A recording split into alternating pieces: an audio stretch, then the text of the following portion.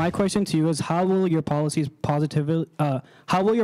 directly affect students, and why should a university or a college student vote for you over the other parties?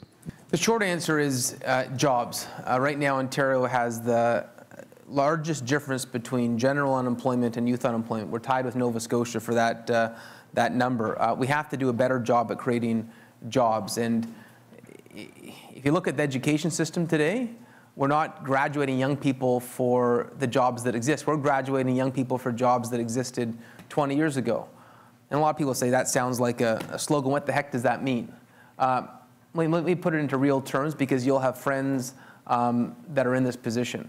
Last year, we graduated 9,000 teachers for 5,000 teaching positions. We graduate every year double the amount of new teachers than we need.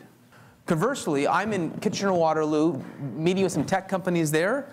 I had one company, Desire to Learn. Education software company.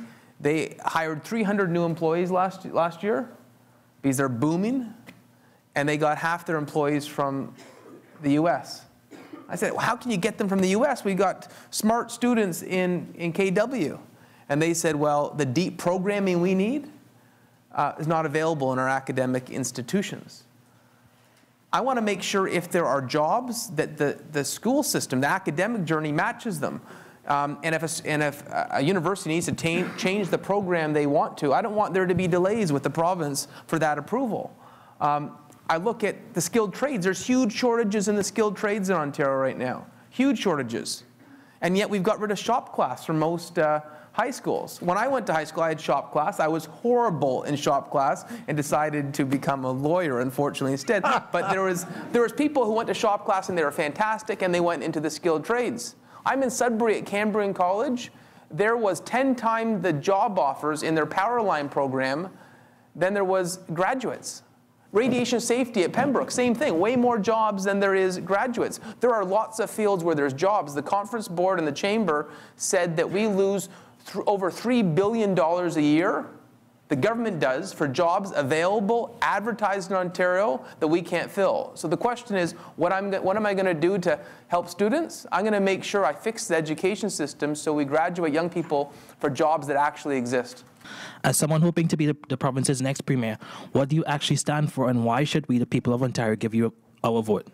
I think it's important for a leader of a party to lead and to set a direction. And it doesn't necessarily always has to be how the party's done it before.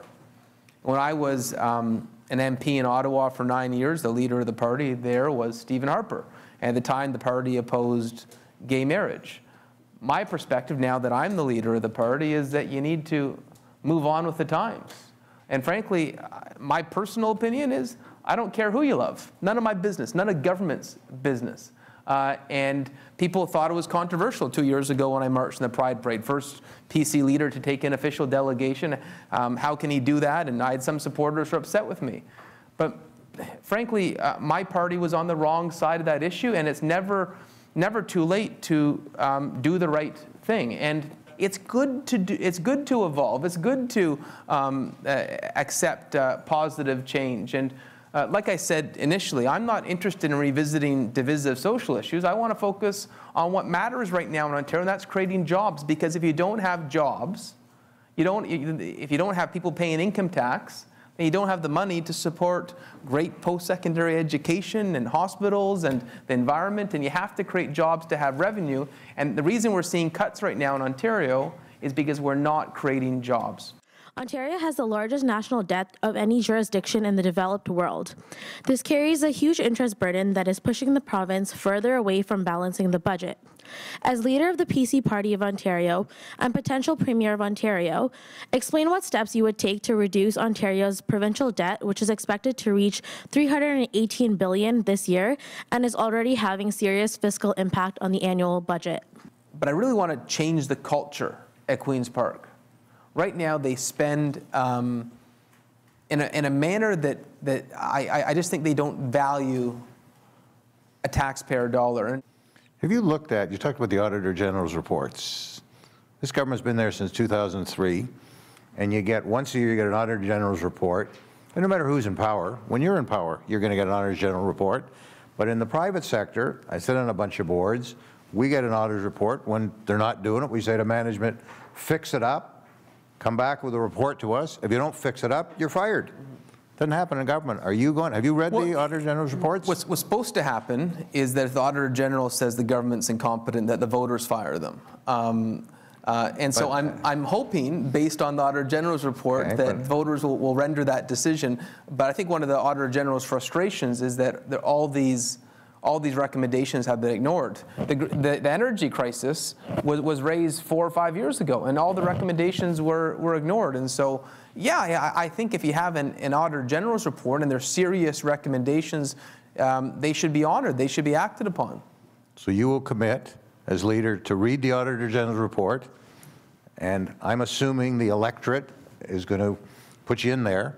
We're going to come back every year, that read these reports and hold people accountable. I will be accountable to the Auditor General, and I'll be accountable in Ralph Lean's class. Good, good. For the Auditor General's reports. For the Auditor General report, good. What alternative actions or legislation do you believe the province must implement in order to strike a balance between their environmental responsibility and making energy affordable for Ontarians? We don't need this energy. We've given away $6 billion in surplus generation. It's not about green energy. Our own water power, Niagara Falls, we don't run at full capacity. We have hydroelectric projects in Northern Ontario we've mothballed. We spill water power every day. We've signed bad 20-year deals, and we give it away. People say, Donald Trump wants to make America great right now. And I say, I'm not sure it's Donald Trump making America great. It's Kathleen Wynne. She's giving free electricity to Michigan, Pennsylvania, Ohio, and New York. And she's not looking at those contracts because they're her friends. I'll look at those contracts. If there are legal outs, if there's exit clauses like there was in the Samsung deal, I'll take them, because I can't afford to have Ontario struggling in energy poverty. Thank you for coming in today. So my question is, students in Ontario are paying the highest average undergraduate tuition fees in Canada. In fact, they have tripled since 1993. A CBC article was written last year titled, Ontario Budget 2016, New Grant Will Cover Average Tuition for Low-Income Students, that discussed the Liberal government's plans on increasing financial aid. You commented on this by stating that while the government boasts they are helping people, it is really just canceling one program to pay for another. Can you please explain what alternative measures the Conservative Party would take instead to address this issue? One thing I'm not a fan of is political PR stunts. And so they said everyone's going to get free tuition. How many people here have free tuition? Okay, none. So the reality is it's a shell game. They're canceling some programs, replacing it with others. It's the same amount of money in the system. If you actually wanted to help people, make sure that the tuition help that's available is targeted towards academic journeys that will lead to a job. Maybe the government doesn't need to subsidize 9,000 teaching spots if we only need 5,000. Why don't we subsidize 5,000 teaching spots if we know there's 5,000 jobs that will be needed each year, and use the savings towards people studying courses that will lead to a career. We know we need more engineers. We know we need more technology. We need more skilled trades. Frankly, I want to use the carrots the government has to help young people afford courses and programming that will lead to a job. That's what it comes down to. I'm going to make it easier for those that are going to follow a path that will lead to a job. With the condition of the roads declining and the number of people relying on them increasing, the issue is becoming very pressing. So my question to you is, what would your plan be to help solve the issues surrounding transportation infrastructure in Toronto? So Toronto is a world-class city, and it needs world-class transit. And you go to other cities around the world, in London, you see a phenomenal transit system. I don't think the solution is putting road tolls on roads that people have already paid for. And that's why I challenged Kathleen Wynne on her road tolls and saying that this shouldn't be her solution to John Tory's the financial challenges in the city of Toronto. If you do it for Toronto, you have to do it everywhere else. And so it opens up the door to having road tolls everywhere. That the folks in Mississauga are saying, you put road tolls in Toronto, then everyone who's going to the airport should pay a road toll to Mississauga too. Up in the 905, they're saying everyone who's going to their cottages, they should pay a road toll too. So it created a war of municipalities wanting road tolls, and that's not helpful. Let's look at the case of the City of Toronto. The road tolls would have got them as high as $170 million a year. The infrastructure budget is $160 billion over 12 years. So we're talking about a much bigger source of revenue that Toronto, as the largest city, was going to get a pretty significant share of. According to the Auditor General, we're seeing performance, no performance management, no comparisons, no competency on the spending of that $160 million. In some cases, we saw overpayments of 35%. What would 35% on $160 billion be? And what would Toronto's share be? If we actually spend our infrastructure dollars wisely, Toronto's going to get a heck of a lot more than $170 million a year for transit and infrastructure. And I'm eager to partner with John Tory and make sure we finance the infrastructure the City of Toronto needs. Do you believe that those who suffer economic losses and hardship under the Wynne government could be made whole by your government? Which specific damages are you planning to reverse? What we can reverse is, you look at the Green Energy Act and some of these bad contracts. Right now, the government's not sharing with us the contracts, but we managed to get one of the contracts. The Samsung deal. On the Samsung deal, there was exit clauses for $1.5 billion, which was a good part of the contract. If there are similar exit clauses, I can unwind some of this. LRP1, which is what's to be built in the next 5 years, the government's standing by, but the notice to proceed hasn't gone out. And so if the notice to proceed hasn't gone out, I can stop those as well. It depends when the election is. Right now it's scheduled 16 months from now. If it's called earlier, we can mitigate more damage. We will try to undo as much of this damage as we can, but you're absolutely fair to say that not all of it can be undone. If your party will be elected in 2018, how would you change the billing structure for electricity in the future? As well, do you think it is possible for Ontarians to receive retroactive payments for previous years? So what's done in the past, I think would be impossible to go back on. You can't receive retroactive payments. But I do believe we can look at these contracts. As I said before, right now, Kathleen Wynne doesn't want to touch them. She says you can't touch them. Well, we know that's wrong because the Samsung deal actually had an exit clause for $1.5 billion. If she opens up and shares with the public the other contracts, I think where there's a will, there's a way, and there could be routes to minimize the damage of this excess generation. Ultimately, it's who's willing to do it.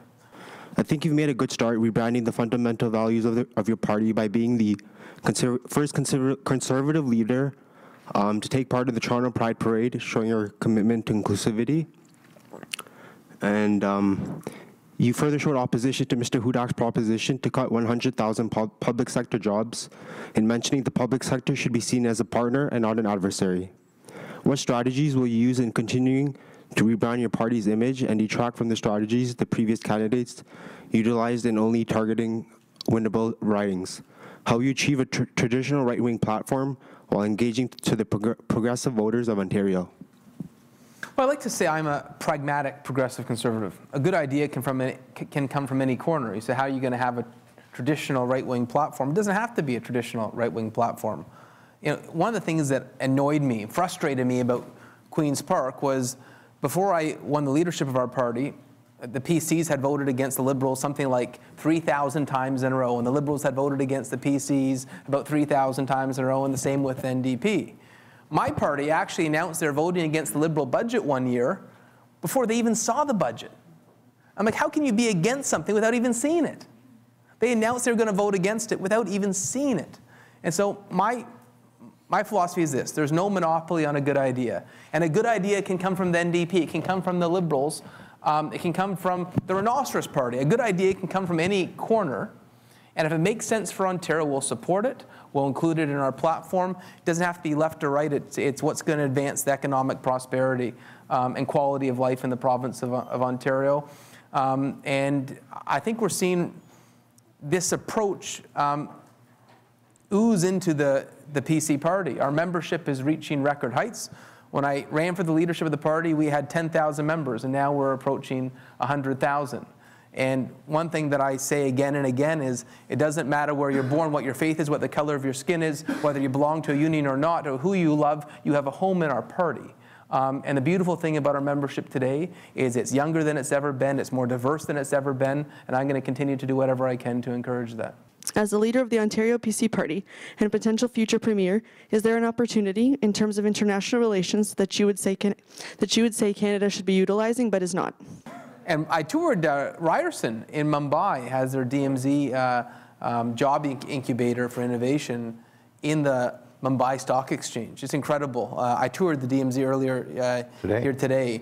Love what Ryerson's doing on that.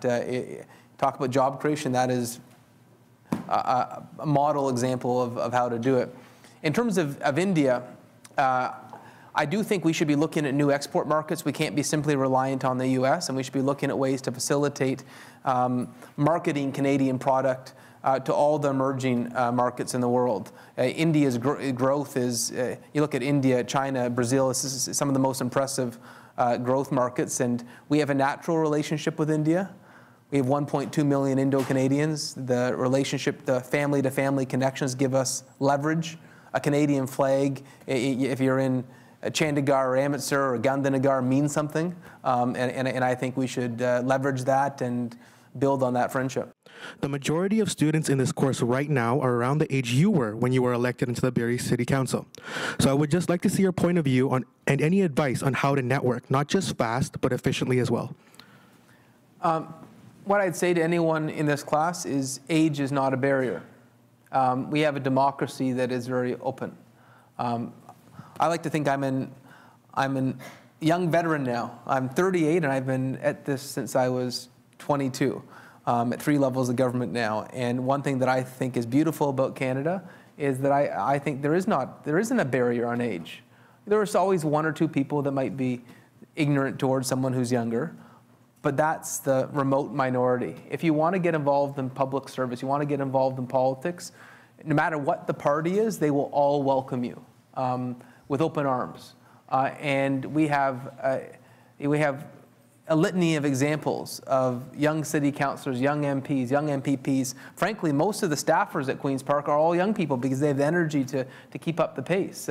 We have a system that welcomes involvement, and if anyone has caught the political bug listening to Ralph's lectures, my advice would be get involved. And frankly, there's too much apathy out there, and the more people that get involved, no matter what party you pick, is a very good thing. My scorecard, competence, I give you an A+. I'm a tough marker. Authentic, A+. And I really think you're a likable guy. So vote Patrick Brown. Thank you.